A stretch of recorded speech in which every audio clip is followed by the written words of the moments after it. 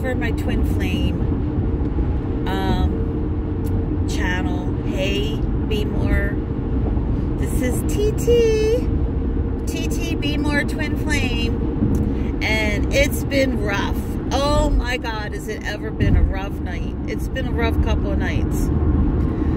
So, while working the other night, Saturday night, while I was working, luckily, I didn't have a passenger with me. It was just me, but a dirt bike hit my car. Like, they were going against traffic. They weren't even following traffic laws or rules. They were going the wrong way on the street and came in, smashed into my car, and they cracked up the front of my car. And, you know, he drove away or whatever. He acted, anyway, it was a mess. So here I am, the stupid fucking idiot one that I mean, I'm not an idiot and I'm not stupid, but it makes you feel that way, right? Nobody likes to feel taken advantage of, or like a fool, or powerless, or weak in any fucking way. And I'm always the one feeling weak and dumb. So I am not dumb and I am not weak, even though it may seem like it and people will make me feel like it, but I don't. I am not weak and I am not dumb. So, and I know that they say good people finish last. And that only the good die young. There's a lot against being good, but I'm still doing it. I'm still going to be good because my higher power tells me to. My higher power tells me to forgive. My higher power tells me to let go. And so I released that boy on the dirt bike for all the damages that he did to my car. I know that he can't fix it. And I have to just trust the universe. And I know my dad would be upset with me. My higher power, I mean, my Twin Flame's probably upset. You know, they would all handle it differently. But they are not me, and I have to be me. So being with my Twin Flame is not a fantasy that everything magically disappears and, you know, flowers and rainbows and unicorns spring up everywhere. This is a fight and a battle I am in my life.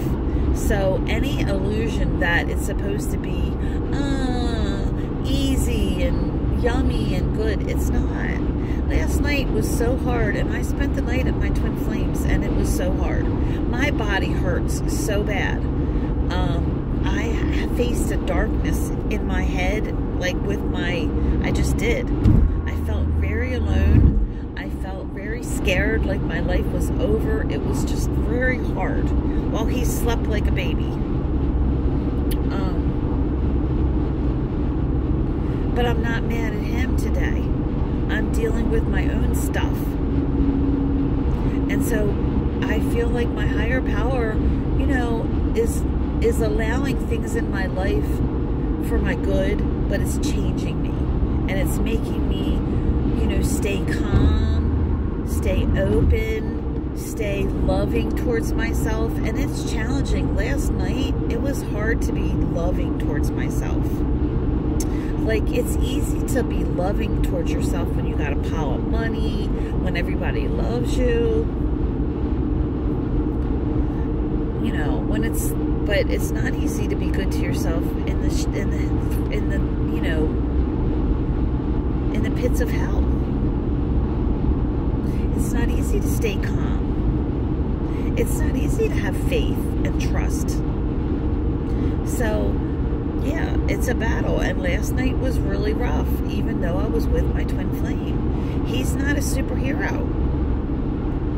He doesn't fix everything.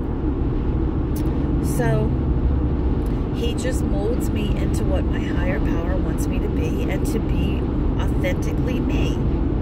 So, I want to smash any illusions, any fantasies that you grew up with of what the relationship is supposed to be like.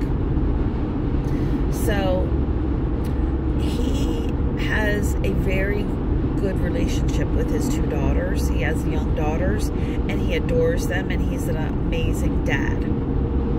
Well, I am a woman, but I don't have a relationship with my dad, and I never did.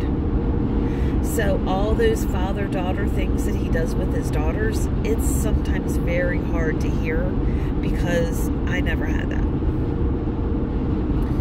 But I would never take from his daughters or be jealous or be insecure about Steven. I am so glad that he is the way he is. I support that. I applaud that. I encourage that. I want him to be a good dad to his daughters. I want them to have what I never had. So I think that's a lot of growth. And I'm going to let go of my fantasy that I will ever have that in my life. I had a lot of fantasies in my life that I was going to have a man that was going to treat me like a princess. I was going to go to, you know, I was going to have all these things that I never had. And I'm just going to let go of that. Because that keeps me unhappy. That keeps me empty. So I don't want those in my life anymore. Believing that I'm going to have something that I don't have. I'm going to look at what I have. And I'm going to cry. And I'm going to feel. And I'm going to be me. Even if it's negative. Even if it's scared. Even if it's confused. Even if it looks weak. So I think that that's a big deal. Is to empower me to be me. So that's what's happening. My hands hurt. Everything hurts. It could be my autoimmune disease. I have a thyroid condition. And so my body's really stiff. I don't know why. It just... But I guess it's called episodes or something. I don't know what's going on. But my whole body fucking is stiff and hurts. So, you never know what's going to happen in life. And, but you can't be, you know, ashamed of yourself. So that's something I'm not going to be anymore.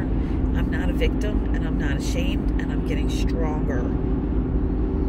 So that's what's going on in my twin flame journey. So thanks for being here.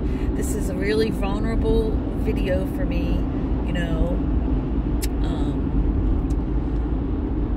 putting this on my twin flame, but it's not all sunshine and roses, but it's about self-love and self-care and being good to yourself, and it's about your relationship with your higher power. And that's scary because that's individual, and you have to trust that what you hear and what you feel, and there's nobody there to validate that, and that's okay.